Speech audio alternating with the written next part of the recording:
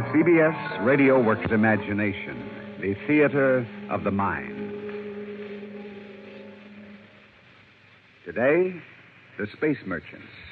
Frederick Pohl's and C.M. Kornbluth's modern classic about the future when the wizards of high-pressure salesmanship take over. It's the story of Mitchell Courtney, a copysmith, star class with Fowler Schock & Associates, the biggest and greatest advertising firm of the future, and a tale of a rocket ride to Venus.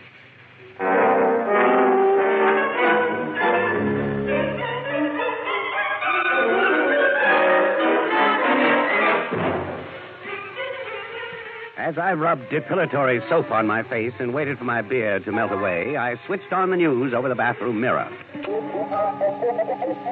A funny little man whom I finally recognized as the president had given another speech last night. There was a shot of the Venus rocket, squat and silvery on the Arizona sands.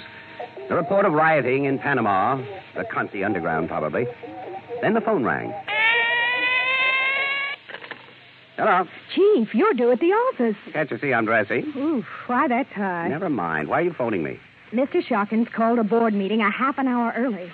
He's going to name the head of the Venus project today, so hurry. Hester, do me a favor. Will you call my wife, Dr. Nevin? Make an appointment at noon for Walter J. Silver. For who? Walter J. Silver. Are you crazy? Well, she won't talk to me, Hester. Use the fake name. Maybe I can get in. All right, now get down here fast.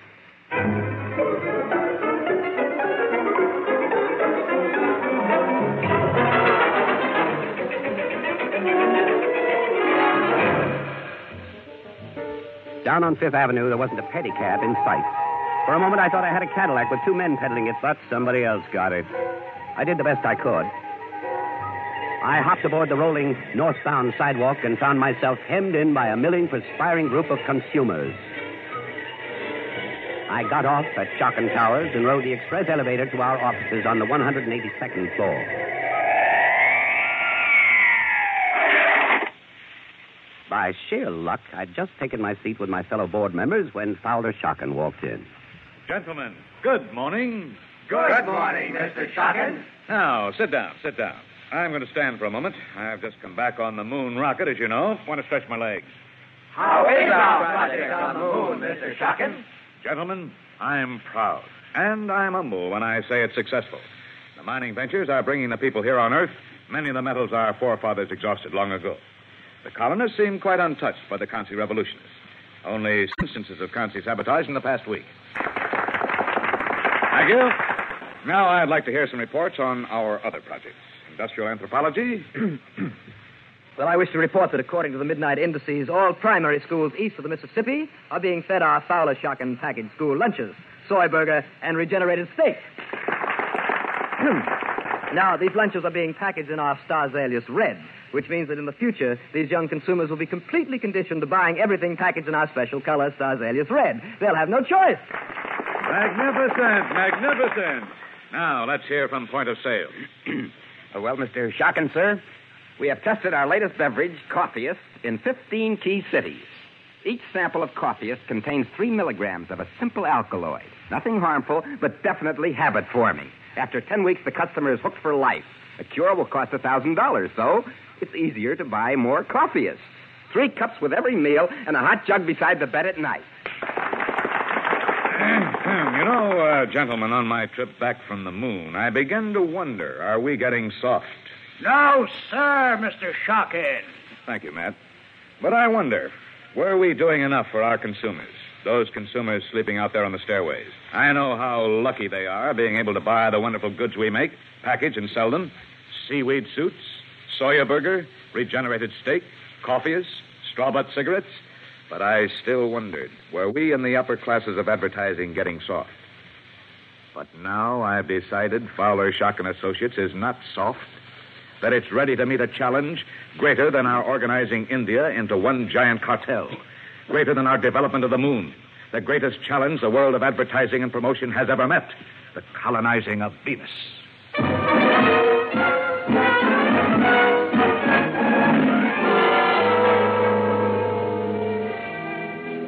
Schocken's sense of the dramatic was never better. The touch of a button on the conference table before him, the lights were dimmed.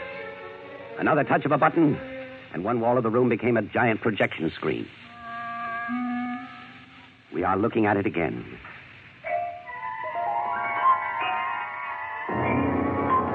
The Venus rocket. But this time we knew that one of us would be named to head the Venus project. There she stands, gentlemen. The Venus rocket. A 1,000-foot monster, surrounded now by steel scaffolding and aglow with welding torches. And here's how you'll see her 6 months from now, just before the takeoff.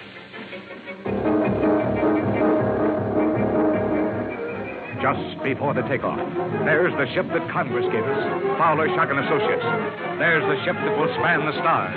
6.5 million tons of trapped lightning and steel. A rocket-powered Mayflower for 1,800 pioneers seeking a new world to settle. Who will man it? Gentlemen, it's our job, A, to justify my buying enough congressmen to vote us that rocket. B, to sell 1,800 crazy consumers on giving up life on the Earth for the sulfur and nitrogen and canned life on Venus. Yes, sir, Mr. Shockin. Yes, sir. I've made my choice of the man to head up our Venus rocket project. His name is Mitchell Courtney.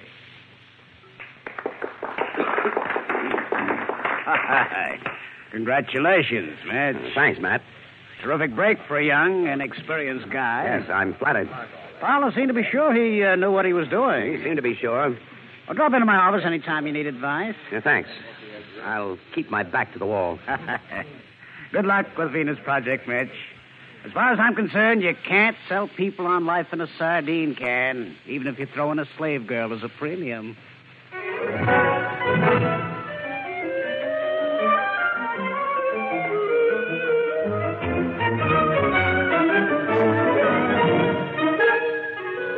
This way, Mr. Silver. Dr. Nevins will see you now.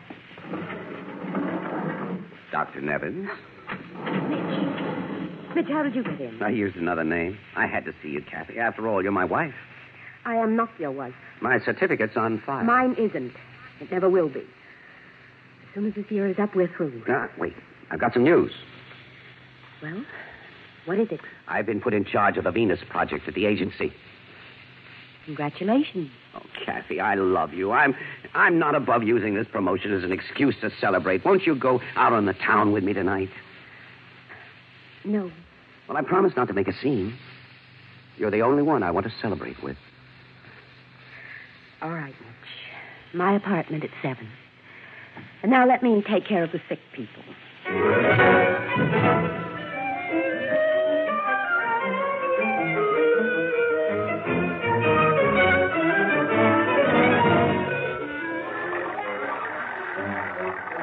Outside Kathy's office, I hailed a 2-man Cadillac pedicab and told them to step on it to Shock and Towers.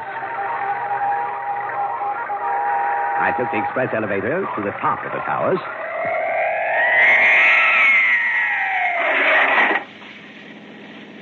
I ran across the heliport to Shocken's private helicopter.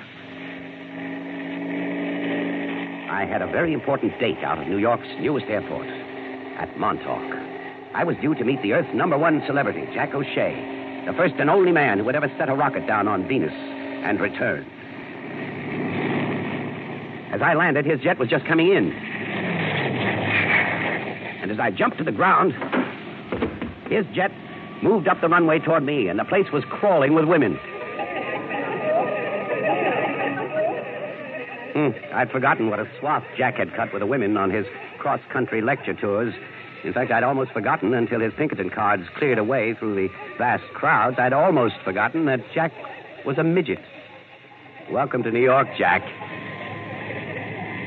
Hello, Mitch. I hear you're #1 boy now. Well, I still work for Fowler, Shock, and Jack, but the Venus rocket project is mine. You're a fool to take it. Oh, you're joking. Am I? All right, fellas. Mr. Courtney's from Fowler's Shocking. You can check off now. Yes, sir, Mr. O'Shea. Crummy guards. I never get a free moment. Well, that's the penalty for being a celebrity. This way, Jack. Our helicopter's over here. Hey, look out, Mitch. That cargo ship. Darn fool pilot. Run, Mitch. Run!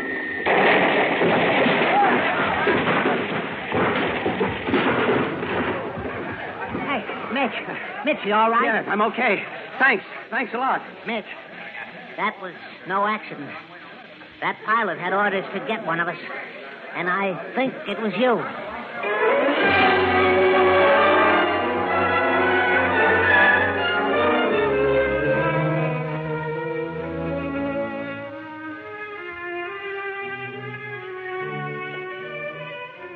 had to start pumping Jack O'Shea about Venus.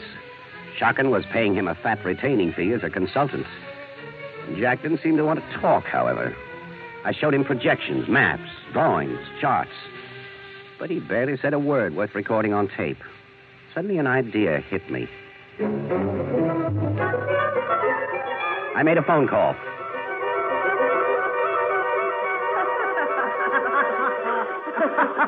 Oh, Kathy. Kathy, do you know that this is the first time I've laughed, really laughed, since I came back to Earth? Is it, Jack? I'm complimented. And that this is the first time I've been alone with two people since I came back? I thought you'd had enough of being alone in that rocket on Venus. It must have been a shattering experience, Jack. Kathy, you're the first person who seems to have understood that. Not exciting. Not thrilling. It was frightening. Shattering, as you said.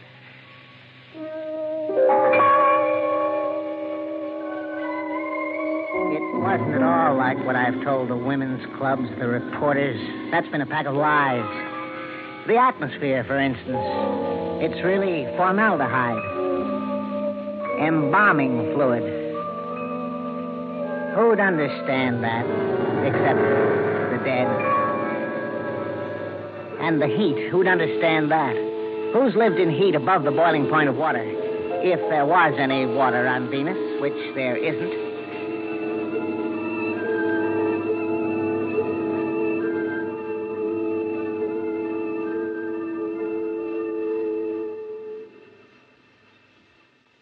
Why did you go, Jack? That's easy. You're a doctor. You know about midgets. We eat 1/3 the food, drink 1/3 the liquids, inhale and exhale 1/3 the air full-size humans require. They'd never have gotten that test rocket to Venus if I hadn't been the size I am, if I hadn't been a child who's been laughed at, who'd turned test pilot to prove myself. I was so small they could pack me into that test rocket with all the equipment necessary to sustain me. 83 days. It takes a lot of equipment to sustain even a midget. 6 of those days were on Venus. What was it like, Jack?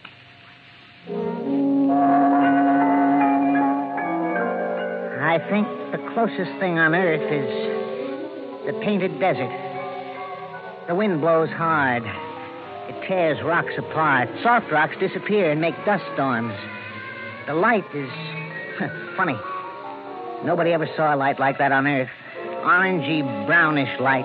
Very, very bright, but threatening. And there's no water on Venus. No vegetation. No living thing.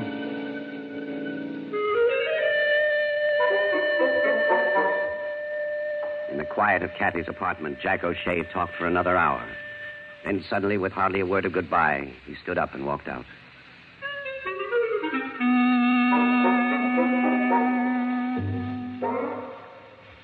Thanks, Kathy. Thanks for changing plans and letting me bring him. Don't mention it, Mitch. Do you think you got it all on your little tape recorder? You knew I had one in my pocket. I was sure you would have. And I hope you play it back to yourself over and over and over. Oh, Kathy. Yes, over and over and over. Until even you were convinced how hopeless your Venus project is. Hopeless? Oh, our science boys have answers to all those objections. Mitch, doesn't that mind of yours ever stop selling somebody something? Do you have to be a contriving, selfish Machiavelli who served Fowler, Shockin, and never people? People? You mean consumers? Oh, Mitch, must you always be top dog, making money, money, money without scruples, without ethics? What was that? A gunshot. Jack's out there. Well, I'll go and see. Oh, he's all right. Those are his steps. Mitch, I was standing talking with the doorman and someone shot him in cold blood. Someone thought that doorman was you.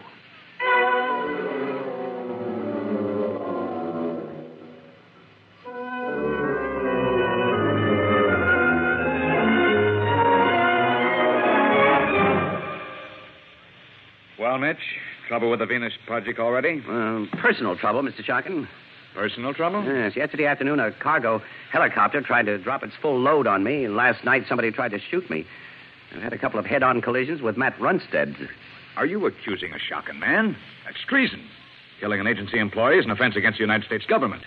Any idea who's behind this? No. Well, it might be the Consies, of course. Well, conservationists hate us. They're trying to sabotage everything we want to do, but they're crazy, mixed up, unorganized. They want to go back to the old days when we had natural wood, natural water, all that sort of claptrap. Forget them. Well, it could be another advertising agency. It could be. But look, Mitch, I made you copysmith, star class, because I thought you could live up to your responsibilities. Now, you're young, but you have power. 5 words from you, and a few months later, 500 million consumers will find their lives completely changed. That's power. Absolute power. So you must remember, power has its compensation and its hazards. That's all.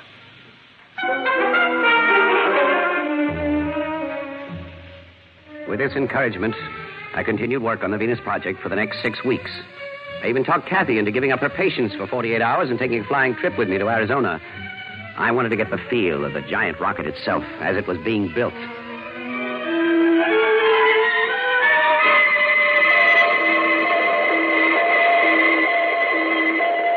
Your credentials, please. Army Intelligence, check. Navy Intelligence, check. Air Force Intelligence, check. FBI, check. AEC, check. CIA, check. 4A's, check. I hope you two are all right. This way, please. Kathy and I followed the security officer into the vast steel shell of the Venus rocket. 1,257 feet high. More cubage than the average New York apartment building. He took us into the dormitories for the 1,800 pilgrims I had to sell on the idea of going to Venus. Closed cycle food, water, and air regeneration. 1/3 living space, 1/3 drive, 1/3 freight. It was an inferno and a promise of paradise. A monument to 22nd century engineering and an incomparable monument to the sheer artistry of the machine.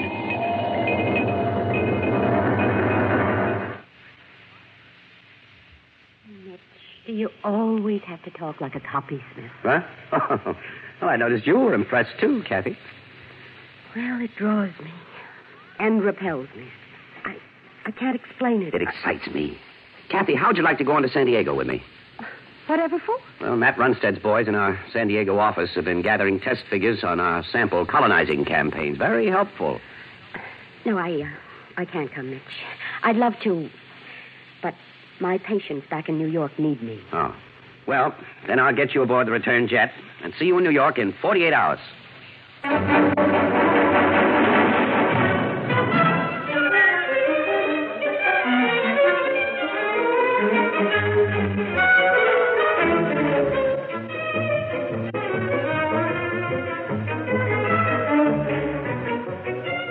I didn't tell them I was coming to San Diego.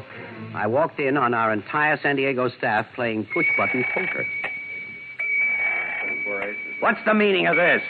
Oh, who are you, mister? Mitchell Courtney. Right, it's Courtney from New York, fellas. What are the reports on the Venus sampling, Harris? There aren't any, sir. Tally sheets, punch card codes, Sigma progress charts. Nothing on the attitudes of consumers toward life on Venus? Well, nothing, sir.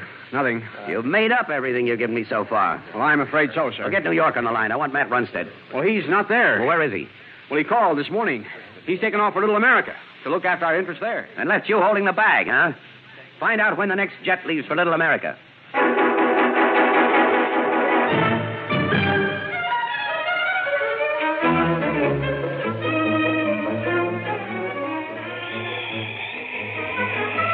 Little America is a dollar trap for the tourists of the world, conceived and promoted by Fowler Shocking. The clerk at our hotel told me Runstead had checked in for a 2-day tour of the Stars Alias Glacier. That he already had started out on the trail. I rented the glacier equipment, Antarctic coveralls, hood, gloves, boots, and power pack to warm them. On my back, I had an EDF that went beep, beep when I was on the trail, and beep, beep when I lost my way in the snow. I set out after Runstead, beeping and still mad. I stopped after a while and cooked a meal in my electric pocket. It wasn't bad. Well, very bad. I had some coffeeists to pep me up, and then I set out again. My feet hit a drift, and I stumbled. The wind was blowing stronger now. The snow flurries were more frequent. I must have gone on another hour. How far in distance, I don't know. And then up ahead, I saw the figure of a man. Matt! Matt Runstead! Miss Courtney! Matt, I've been following you. Me? What do you want with me, Miss? I want to know what happened in the San Diego office. What are you up to, Matt? A sudden blast of wind hurled snow into my face, and then, as it cleared, I saw Matt raising his skis high above his head. I saw them coming down toward me as he poleaxed me.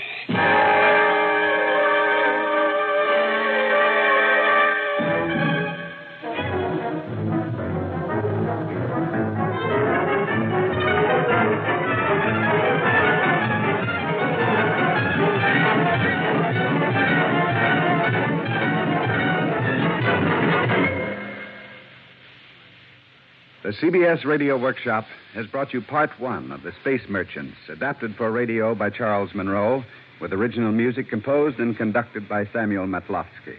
Produced and directed in New York by Paul Roberts. Stotts Cotsworth starred as Mitch Courtney, Virginia Kay as Kathy.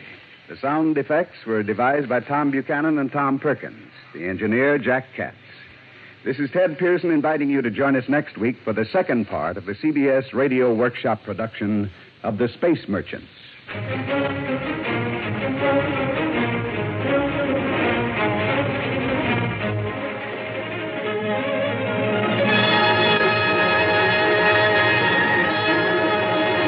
CBS Radio Workshop has come to you through the worldwide facilities of the United States Armed Forces.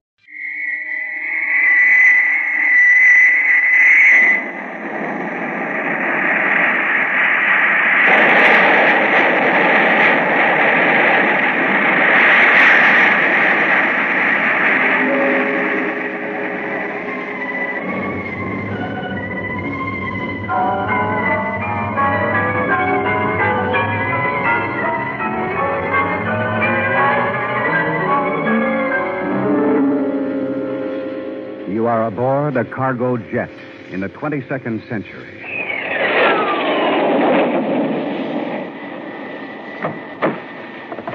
Here's a man we had trouble with in the hold, Lieutenant. What's his complaint? Well, he claims he's Mitchell Courtney, a copysmith star class of the Fowler Shock and Advertising Company.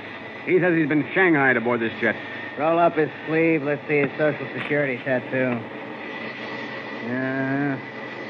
1304-9974-1416-156-1877223. Liar! Get him out of here. If he's with Shock and Advertising, he'd have a low number. Can't you see it's been altered? Let me use the radio and talk to Mr. Shocken himself. Where from, Mr. Courtney? The dead? Take a look at this copy of today's New York Times, dated February 17th, 2157. Mitchell Courtney, head of the Venus rocket project at the Fowler Shock and Advertising firm, has been found dead in Little America. Now, wait a minute. A man by the name of Matt Runstead knocked me out there. But can't you see that I'm alive? I am Mitchell Courtney. You can prove that after 10 years. 10 years? My manifest shows that you're not an advertising man. You're only a consumer named George Groby.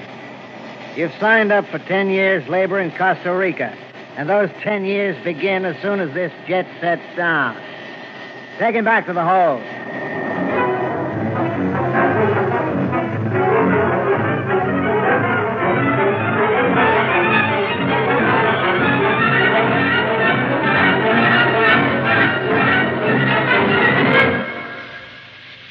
The CBS Radio Workshop, dedicated to man's imagination, the theater of the mind. The CBS Radio Workshop continues Part 2 of The Space Merchants by C.M. Kornbluth and Frederick Pohl. Today, the workshop resumes the story of Mitchell Courtney, copysmith star class with the world's greatest advertising agency of the future, Fowler Shock and Associates. The tale of a rocket ride to Venus.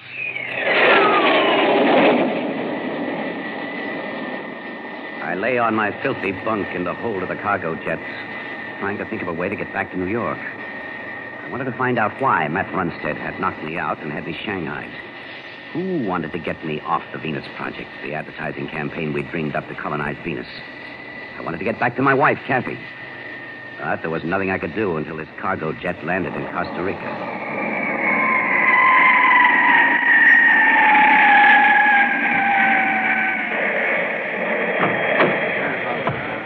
Move, you scum-skimmers. Get in line. Now, what's your name? Mitchell Courtney. Mitchell Court. Oh, yeah. You're the bum we had trouble with on the plane. Sorry, my name is George Groby. Well, that's better. What do you want to do here, Groby? Got any choice of jobs? Anything. Anything the sun-drenched plantations of Costa Rica have to offer. I'm here to clasp the deft hands of independent farmers with pride in their work. I'm here to extract the juicy, ripe goodness of chlorella protein. Say, how'd you learn that? That's our prime impact commercial. Learn it. I wrote it. But don't let that stand in your way. Groby, you're not going to get anywhere being a wise guy. Yes, sir. You're assigned as a chlorella scum skimmer third class. Report for duty and assignment to a bunk at Tier 48 in Dormitory Z. The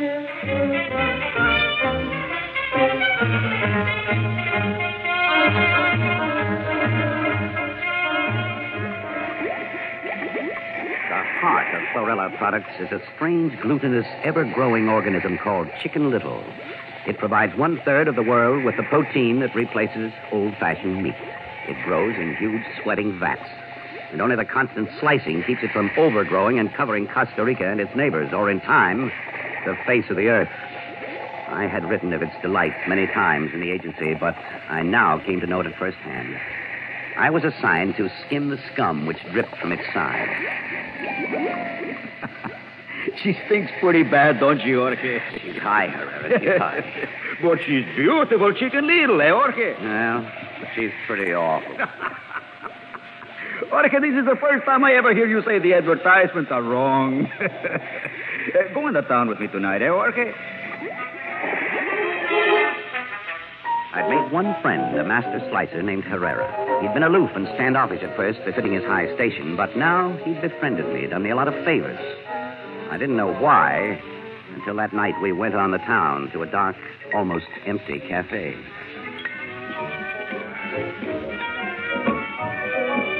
Jorge, I have watched you very carefully. You don't belong here doing this work. Well, don't I? How am I ever going to get out? You have the brains, Jorge, not like the others. Oh, thanks. What good are brains here? I'm so tired half the time I can't think. Jorge, I'm going to put my life in your hands. Do you ever hear of the CONCIS? The CONCIS, of course. You know what the CONCIS stand for? Sure, World Conservation Association. I mean their ideas. Oh, I know you have heard they are dangerous. Well, they want a revolution. They want to go back to the old ways. Real meat, real grains, and fruit. They want a break for the consumer, they say. Nothing in packages, nothing tested and guaranteed. Do you think they are so wrong? After 6 months here? Here, Jorge, take this pamphlet. Read it. Then talk to me again, Or denounce me. I am not afraid.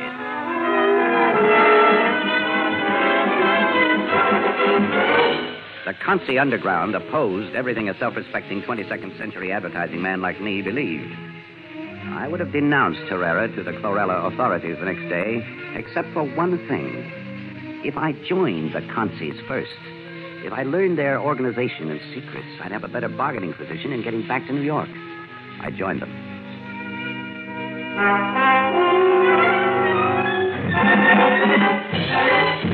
Well, the irony was the Consis were a lot better organized than I'd suspected, and after 6 months, they decided they needed me in New York. And it was they who engineered my return to the city. I returned to New York on a secret mission for the Consis. 2 weeks after being in New York, I got the secret sign to attend a Consi meeting at the Metropolitan Museum. As my first taste of luxury in more than a year, I hailed a Cadillac pedicab and told the driver to take me to the Metropolitan Museum. You can't do better than to visit the Metropolitan Museum, mister. World's greatest masterpieces. Don't miss the painting on the first floor. It's called I Dreamed I Was Ice Fishing in My Wonder-Formed Bra. I read it brought $1.5 million. Not a cent less. And don't miss the theatrical collection. They got dancing cigarettes. Say, you mind if we stop a second? These new Cadillac cabs are hard to pedal. Okay, get out. Oh, no, you don't. What's the idea of the gun? I recognized you when you walked out of Grand Central, Mr. Mitchell Courtney. What do you want with me? I want you to get out of the cab and come with me to the Taunton Agency. They've offered a big, fat, juicy reward for anybody who'll bring them the inside story of Fowler Shocken's Venus Rocket Project. And you're the boy who headed it up. So you're the boys who shanghaied me and got me off the project. No, we're not. I don't know who did. But we're sure glad we found you. The boy with all those nice secrets about colonizing Venus. Taunton wants those secrets. Come on, get out of here. Drop that gun. Drop it or I'll break your neck. I grabbed the gun and hit him behind the ear. Then I ran across Fifth Avenue and lost myself in a group of consumers on the sidewalk rolling back toward Shocking Towers. I jumped off and ran to the express elevator.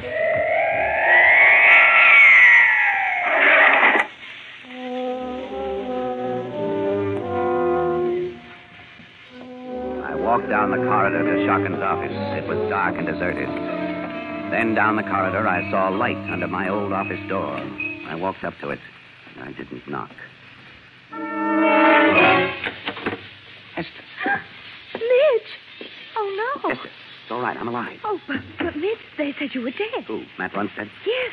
Everyone believed you. Did my wife, did Kathy believe him, Hester? Yes. Well, get her on the phone for me. Call her. Well, she's disappeared, Midge. What? No one's been able to find her.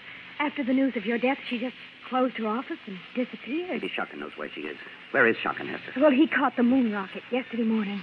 He was going over your notes on the Venus Project. He's taking it over? Yes, from Matt Runstead. It was going badly. I'll bet. Matt's trying to ruin our campaign. Hester, you've got to get me aboard the next moon rocket. Use the name George Groby. Runstead and a Taunton agency will try to stop a man named Courtney. I've got a lot to tell Mr. Shocking.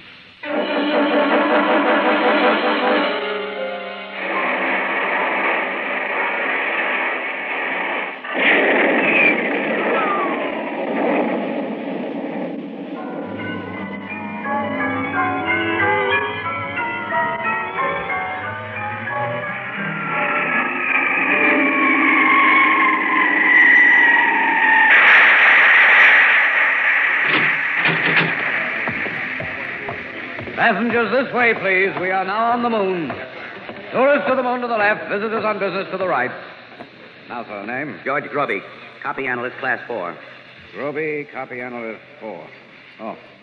Guard, this way, please. Yes, sir.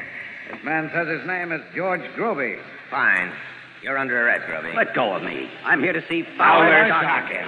Mr. Runstead down on the earth told us to expect you. I don't know what you're talking about. You may be interested to know that your secretary, Miss Hester Barnes, is being tried for treason. Treason? She is charged with forging documents and passing them to you. The 43rd Amendment to the United States Constitution. Treason to any registered advertising agency is punishable by death. Hold him for the return passage on a similar charge, guard. The guard had his nightstick in my back as we walked down the streets.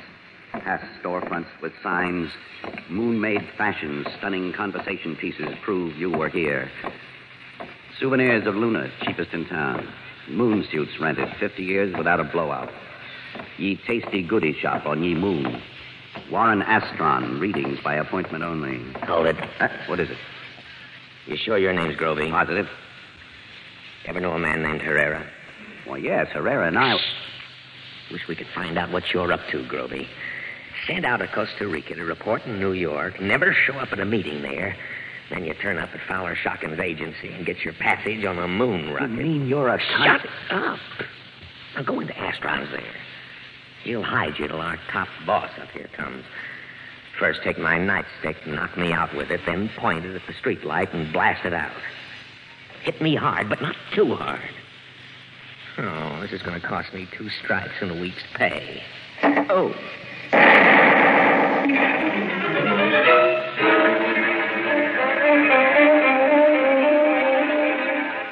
My concert training was really paying off.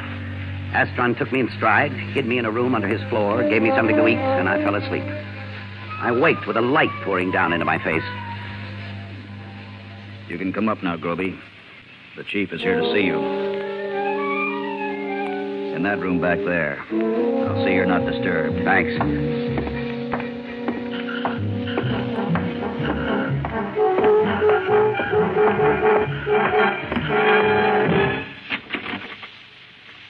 Over here, into the ripe, Mr. Groby.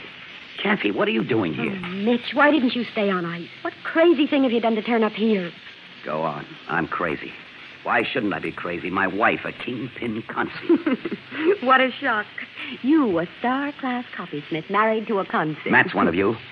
You got Matt Runstead to Shanghai me. Like a fool. I thought if I could get you away from Fowler Shockin', I might bring you to your senses. Trying to decide what was best for poor little Mitch.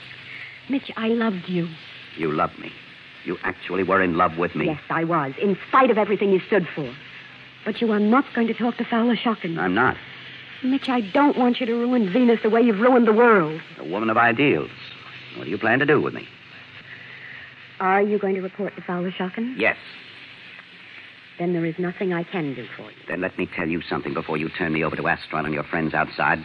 I've been shanghaied, robbed of my name, forced to work like a slave in the tropics. I've had all I can take of others deciding what to do about poor old Mitch.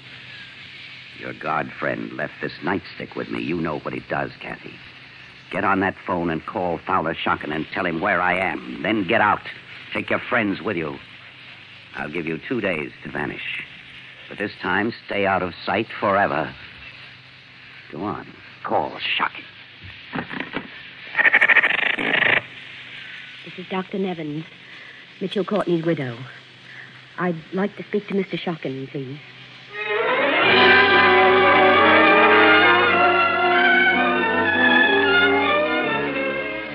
Mitch, my boy, I'm going to fatten you up and turn Venus section back to you. You know my policy. Find a good horse, give him his head, and back him to the limit. You've never let me down. And Venus section's in rotten shape. Nobody's applying for space on the Venus rocket. The whole campaign's at sea. The indices are down to 3.37 for North America. They should be 4 and rising. We've got to get those 1,800 consumers on board the Venus rocket.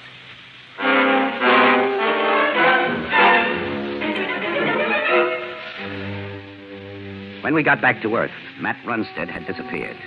I arranged for Hester to be released from Alcatraz, and she returned in triumph in Shockin's private jet. I began to whip the Venus rocket project back into shape. I was living again, writing new jingles, starting new rumors by word of mouth, developing new techniques, until finally... Mitch, the big day has come. 1,800 consumers have volunteered to ride our rocket to Venus. Now, I've arranged for Congress to meet tomorrow, and my boy, I want you to address them as Fowler Shockin's personal representative requesting a takeoff date.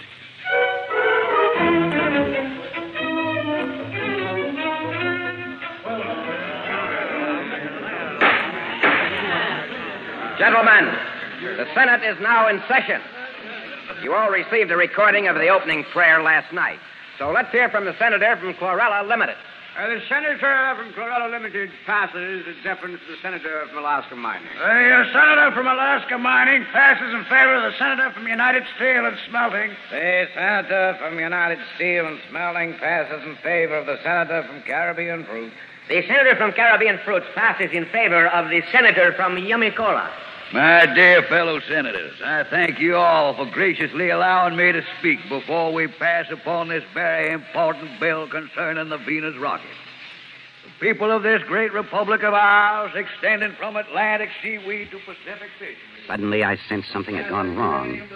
I'd been sitting back thinking about Kathy, thinking of her face, her voice, her smile before we'd married. I was wondering where she was, what she thought of all this. Then the speaker's voice focused my attention upon him. I hadn't been worried. Fowler Shockin owned 2/3 of this gathering. But there was something about old Yummy Cola that troubled me. He wasn't addressing his fellows. He was looking up, addressing me. A big grin on his face. I leaned forward just in time for the weenie. In a brief discussion I had before this session, Mr. Taunton gave me some information in private. But I feel it my public duty to ask a couple of questions of Mr. Courtney, who is present. I would like to ask Mr. Courtney if the name of George Groby is familiar to him. I would like to ask if Mr. Courtney is George Groby.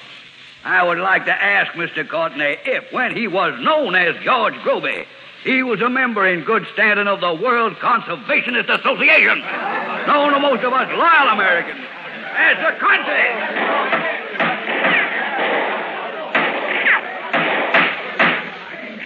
Below, there was a raging tidal wave of taunting congressmen and shocking congressmen battling. For the first time in history, shots were being fired in anger on the Senate floor. If Taunton hadn't tipped off old Yummy Cola, I knew who had. The conscience. Somehow I didn't mind. I realized that for some time now, I'd really been one of them. A little man beside me, dressed in black, suddenly seized my arm and led me out the side door. You'll find a car outside ready to take you to the airport, Mr. Courtney. What airport? Don't stop to ask questions. Just go wherever you're taken. You'll be protected. Fat chance. You'll be all right, I guarantee that. Who are you? The president. Good luck. God bless you.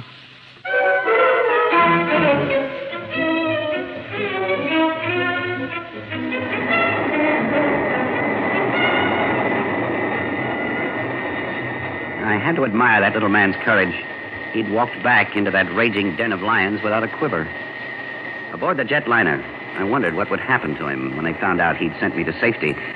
Or was it to safety? I tried to ask questions of the men aboard the liner, but they looked the other way and kept absolutely quiet.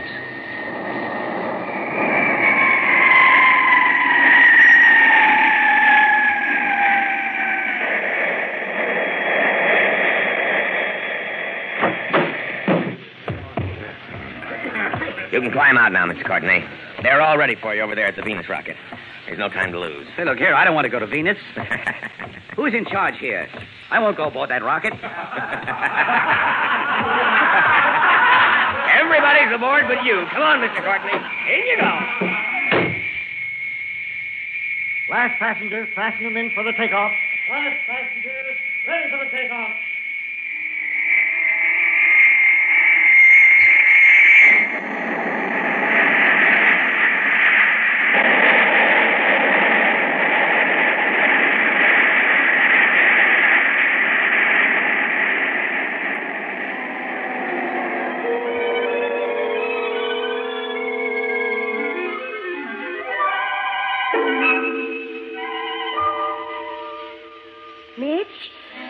Mitch, are you in here? Kathy, where are you? Up here. Over your head. Stop floating around. Come down here and unfasten me. All right, I'll try. But we're beyond the law of gravity. We're on the way to Venus with 1,800 conservationists. How did you get out of a harness? A steward set me free, then floated away. I have to talk to you. Me? You threatened to kill me, remember? Yes, I remember. You could have, Mitch, in time. But you never told Shockin who or where I was. Why didn't you? Because I love you, Kathy. And I think that for a long time I've been coming over to your side. And you're willing to face life on Venus? Yes. It's time people got a break. People, not consumers. Oh, I like hearing you say that. And I love you too, Mitch. Oh, Mitch, you broke my hold on your harness. Come back here. I just wanted to put my arms around you. Oh, there'll be plenty of time for that on Venus. Come back here. Unbuckle your harness and catch me. I can't. Who invented this crazy gimmick anyway? Oh, Mitch. Mitch, you've stopped talking like an advertising man. Kiss me.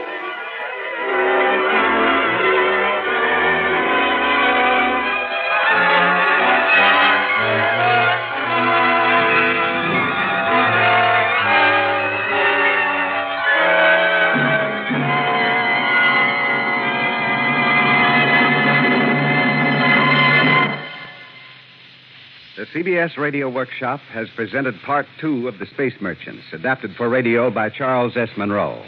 Original music composed and conducted by Samuel Matlofsky. Produced and directed in New York by Paul Roberts.